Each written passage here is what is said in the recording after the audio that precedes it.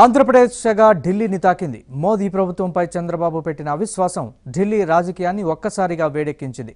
మోదీపై వ్యతిరేకత ఉన్న నేతలంతా చంద్రబాబు రాకతో ఏకమవుతున్నారు.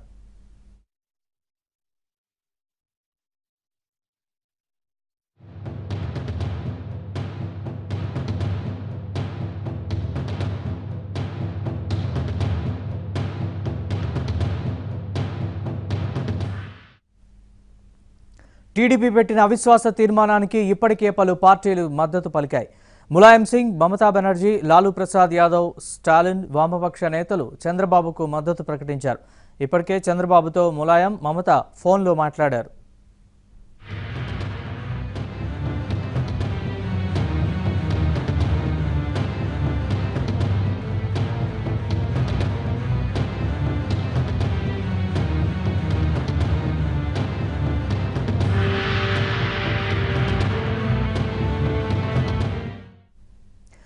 నిజానికి మోదీ వచ్చినప్పటి నుంచి వీరంతా బీజేపీ వ్యతిరేకంగా ఉన్నారు. అయితే బీజేపీని ఎదుర్కొనే బలమైన నేత లేకపోవడంతో తటస్థ వైఖరి అవలంబిస్తూ వచ్చారు. ఇందుకు తోడు కాంగ్రెస్పై కూడా వారికి నమ్మకం లేకపోయింది. అప్పటి నుంచి సరైన సమయం కోసం వీరంతా ఎదురు చూస్తున్నారు.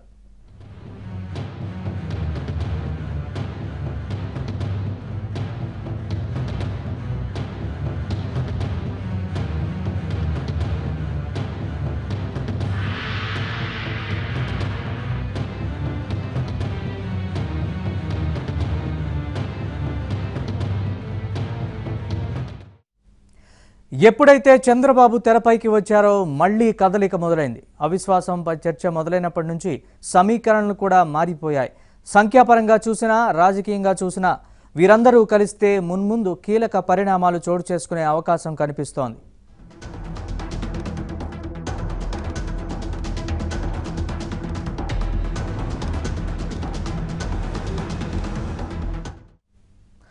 టీడీపీ అవిశ్వాసానికి అనేక పార్టీలు మద్దతిస్తున్నాయని చంద్రబాబు చెప్పారు. ఎంపీలతో చంద్రబాబు టెలికాన్ఫరెన్స్ నిర్వహించారు. వైసీపీని ఎవరూ నమ్మడం లేదని, ఆ పార్టీ పెట్టిన అవిశ్వాసానికి స్పందన రాలేదని, టీడీపీ అవిశ్వాసం పెట్టిన గంటలోనే పలు పార్టీలు సానుకూలంగా స్పందించాయని వివరించారు. టీడీపీ ఎంపీలు ఢిల్లీలోనే ఉండి అన్ని పార్టీల నేతల్ని వ్యక్తిగతంగా కలవాలని, అవిశ్వాసానికి మద్దతు కూడగట్టాలని సూచించారు.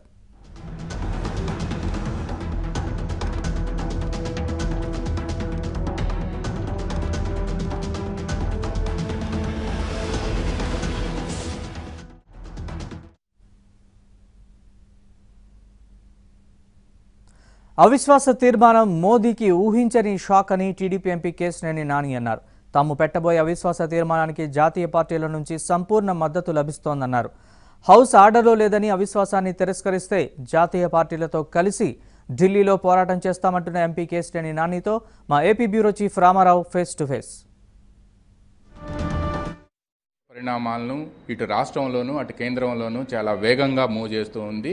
ఈ నేపథ్యంలోనే లోక్సభలో అవిశ్వాస తీర్మానం ప్రవేశపెట్టాలి అని చెప్పి తెలుగుదేశం పార్టీ నిర్ణయించిన మరుక్షణమే తెలుగుదేశం పార్టీ లోక్సభలో పార్టీ నేత తోట నరసింహం నిన్న అవిశ్వాస తీర్మానం నోటీసులు కూడా జారీ చేశారు.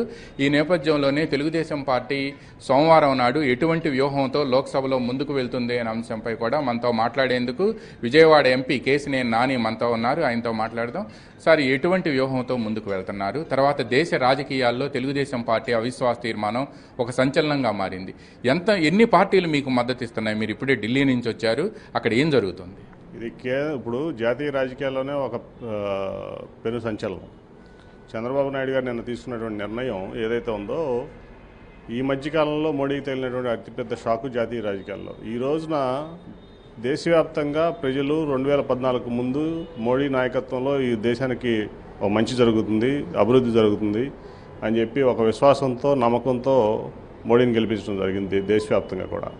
ఈరోజు ఆ నమ్మకాన్ని మోడీ గారు వమ్ము చేశారు. ప్రజలందరూ కూడా అతని మీద తీవ్ర అసంతృప్తితో ఉన్నారు. ఈ రోజున నమ్మకం అనేది కోల్పోయాడు మోడీ. దాని మీద ముఖ్యంగా ఆంధ్రప్రదేశ్లో మనకు జరిగినటువంటి అన్యాయం 2014లో విభజన అప్పుడు ఆ రోజు ఉన్నటువంటి కాంగ్రెస్, బీజేపీ కలిసి రాష్ట్రాన్ని విభజించినప్పుడు on the floor of the house ఆ రోజు వెంకయ్యనాయుడు గారు కానీ, అరుణ్ జైట్లీ గారు కానీ ఆ రోజు స్పందించి 10 ఏళ్ళు స్పెషల్ స్టేటస్ కావాలని ఆ రోజు పోరాడటం వల్ల కొంతవరకు బీజేపీలో ఎన్డీఏలో ఉంటే మేలు జరుగుతుంది ఈ రాష్ట్రానికి అని ముఖ్యమంత్రి గారు నమ్మి ఎన్డీఏలో ఉండటం జరిగింది. అంతేగాని ఈ 2 కేంద్ర మంత్రి పదవులు తెలుగుదేశం పార్టీకి పెద్ద ఎక్కువ కాదు.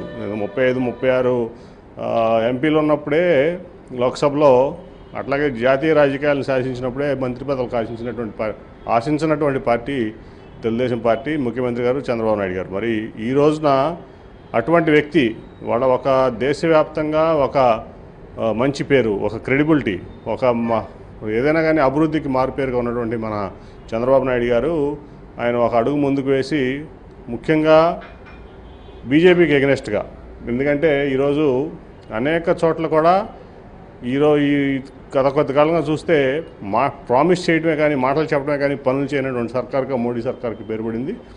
ముఖ్యంగా ఆంధ్రప్రదేశ్లో జరుగుతున్నటువంటి పరిణామాలు దేశవ్యాప్తంగా అందరూ కూడా గమనిస్తూ ఉన్నారు. జాతీయ పార్టీలన్నీ అట్లాగే ప్రాంతీయ పార్టీలన్నీ కూడా గమనిస్తూ ఉన్నాయి.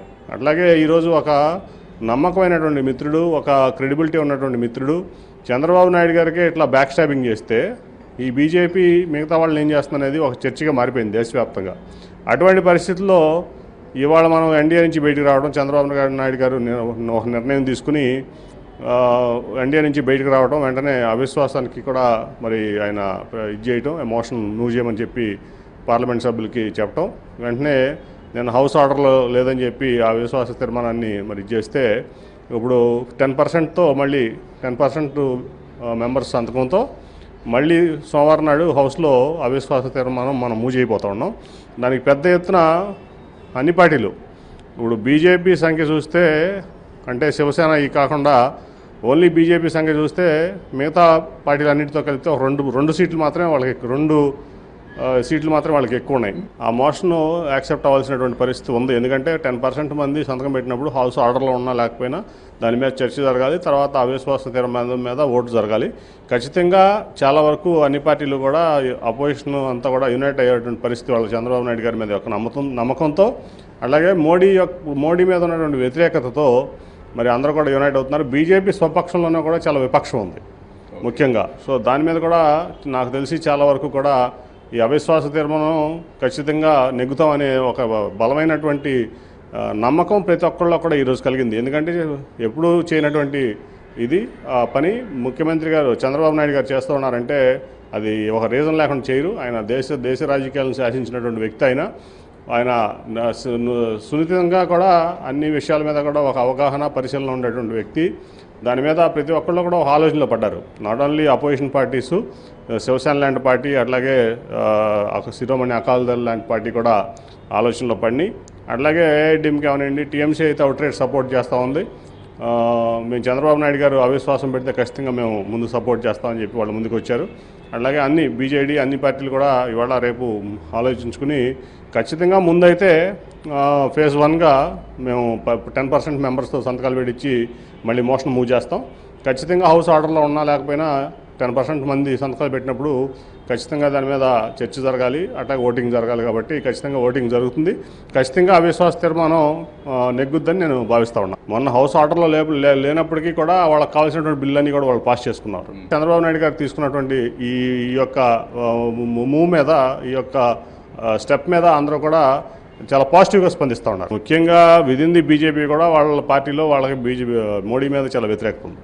ఇంటర్నల్గా కూడా విదిన్ ది పార్టీ కూడా చాలా వ్యతిరేకత ఉంది. ఖచ్చితంగా మీరు చేసినటువంటి పని మీ మోరల్ గ్రౌండ్స్ మీకు ఉన్నాయి, అన్ని రకాలుగా కూడా మేము బయటికి చెప్పని మేము సమర్థిస్తాం. అని చెప్పి మిగతా పార్టీస్ అనేది ఏకతాటి మీద ఉన్నాయి. బీజేపీలో కూడా కొంచెం ఆలోచనలో పడ్డారు అందరూ, వాళ్ళ సభ్యులు కూడా. బీజేపీ చేసింది నమ్మించి మోసం చేశారు. ఖచ్చితంగా ఇది తెలుగు ప్రజల్ని నిజంగా కూడా వాళ్ళు రోడ్డు మీద పెడితే వీళ్ళు నట్టేట ముంచారు. కాబట్టి అటు కాంగ్రెస్, ఇటు బీజేపీ రెండు కూడా ఆల్రెడీ కాంగ్రెస్ మూల్యం చెల్లించుకుంది, బీజేపీ కూడా నెక్స్ట్ ఎలక్షన్స్లో మూల్యం చెల్లించుకుంటుంది. ఆంధ్రప్రదేశ్ ప్రజల్ని, తెలుగు ప్రజల్ని మోసం చేసిన వాళ్ళు ఎవరు కూడా బతికి పట్టగడే పరిస్థితికి అక్కడ కనపట్లేదు. అదే మాట ప్రతి ఒక్కళ్ళు కూడా మాట్లాడుకుంటున్నారు. ఆంధ్రప్రదేశ్ బాగుపడటం, ఆంధ్రప్రదేశ్ అభివృద్ధి చెందటం మోడీ గారికి ఇష్టం లేదనేది క్లియర్గా తెలుస్తోంది. మాకు 3.5 సంవత్సరాలు రిక్వెస్ట్ చేసాం. మన బడ్జెట్ తర్వాత వీళ్ళు ఇంకా ఏం చేయరని అది అర్థమయ్యి ముఖ్యమంత్రి గారు పోరాట బాట పెట్టాం. వాళ్ళు ఎక్కడ కూడా చల్లలేదు. నాకు అర్థమైంది ఏంటంటే ఆంధ్రప్రదేశ్ డెవలప్ అవ్వడం, ఆంధ్రప్రదేశ్ బాగా ఉండటం మోడీకి ఇష్టం లేదనేది నాకు పర్సనల్గా నాకు ఒక భావన కలుగుతుంది. 10% మెంబర్స్ సైన్ చేసి నో కాన్ఫిడెన్స్ మోషన్ మూవ్ చేసిన తర్వాత చర్చ లేకుండా జరిగేటువంటి పరిస్థితి లేదు. రూల్ అయితే అట్లా ఉంది. కానీ అది కాదని చెప్పి over and above that speaker వెళ్తే మాత్రం దాని మీద పెద్ద ఎత్తున దేశవ్యాప్తంగా ఉద్యమం చేస్తాం. వాళ్ళు అధికారాన్ని అడ్డం పెట్టుకుని వాళ్ళు ఇష్టం వచ్చినట్టు ప్రవర్తిస్తూ ఉన్నారు, అడ్డదారులు దొక్కుతూ ఉన్నారు. కాబట్టి ఎటు తిరిగి ఎటు వెళ్తుందో, ఏ పరిణామం ఎటు జరుగుతుందో కూడా ఊహించలేనటువంటి విధంగా బీజేపీ ప్రవర్తిస్తూ ఉంది. కాబట్టి ఇది అందుట్లో స్పీకర్ కూడా వాళ్ళ మనిషి ప్లస్ మెజారిటీ సభ్యులు వాళ్ళ దగ్గర ఉన్నారు. కాబట్టి ఈరోజు ఏ రాష్ట్రానికి ఏం అవసరమో ముఖ్యమంత్రి చంద్రబాబు నాయుడు గారు పోరాటం మొదలుపెట్టేసరికి అర్థమై వాళ్ళు మరి దాన్ని చేస్తూ ఉన్నారు. కాబట్టి దీని పరిణామాలు అందరూ కూడా చూస్తూ ఉన్నారు. చివరికి ఏదైనా కానీ న్యాయమే గెలుస్తుంది. రేపు 2019లో ఖచ్చితంగా బీజేపీకి ప్రజలు బుద్ధి చెప్పబోతాం. మన ముఖ్యమంత్రి గారి మీద ఏగ వాలితే మొత్తం భారతదేశమే ప్రకంపనలు సృష్టించేటువంటి సైన్యం ఈరోజు తెలుగుదేశం పార్టీకి ఉంది. అట్లాగే ఆంధ్రప్రదేశ్ ప్రజలు మొత్తం కూడా వాళ్ళు ముఖ్యమంత్రి గారు అంటున్నారు. దేనికి భయపడే పరిస్థితి అయితే లేదు. ఖచ్చితంగా పోరాటం చేస్తాం. థ్యాంక్ యూ వెరీ మచ్ అండి. ఇది విజయవాడ ఎంపీ కేసినేని నాని గారి మనోభావం.